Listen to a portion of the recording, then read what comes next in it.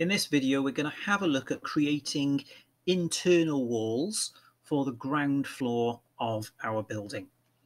Therefore, I'm going to go to the ground floor plan. Now, you can do this by double-clicking in the project browser, or if you've got the tab open, you can just click on the tab and jump straight to it. Again, we go to the wall command as we did with the external walls, and I'm selecting wall architectural. Use the type selector to search through your wall constructions. Now, I'm actually going to use the wall internal 12 plaster, 100 block, 12 plaster. So I'm having solid blockwork walls on the downstairs of the property. When I do the video for the upstairs, I'll use some studwork walls and we'll just edit the construction of those a little bit as well.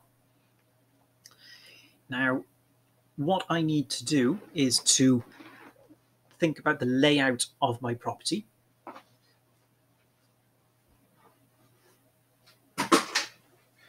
We may already have done this with the hand drawings that has already been done with the sketch plans. But if you haven't, maybe you've worked out something. So I'm just going to do a fairly straightforward layout. Now, I'm not going to be overly concerned about being too precise as to where the walls are going immediately. So I'm just going to check the options bar. We've got the height set to the first floor. I'm happy with that. Location, center line. I don't really like it on center line, but for what I'm going to do at the moment, it's not going to matter.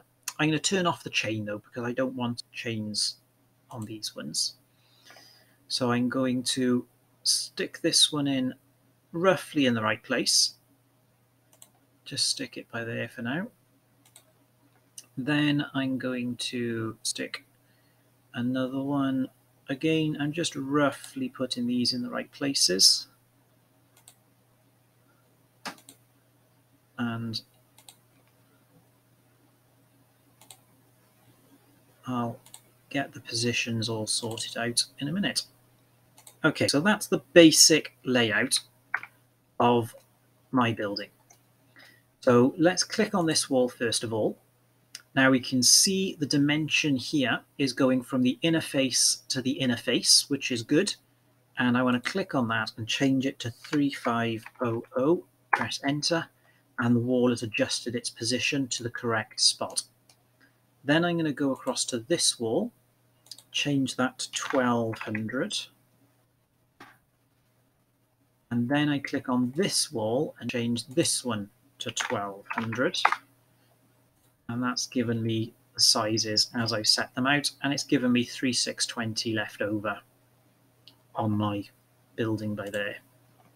Then I've got this wall here. And I made this cupboard 100 wide, 1000 wide, a meter. And then this one and the toilet I made 1500 wide. So there are all of my downstairs walls.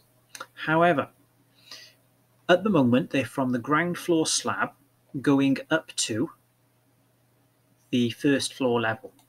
So we'll just click on that, have a little look, and there we go, we can see them.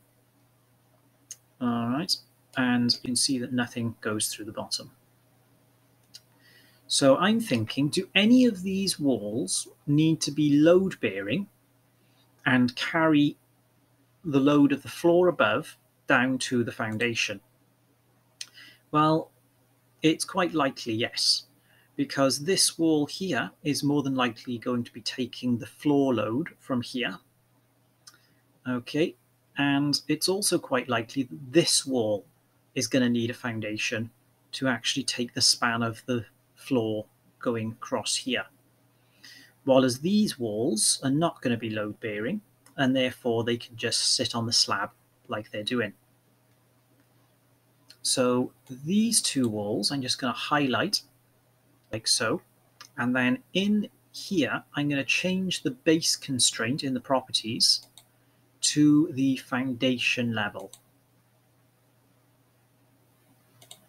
And then if I go back to the 3D view, you can now see they go through the floor slab. Okay, and they're ready for a foundation to be put on them later on.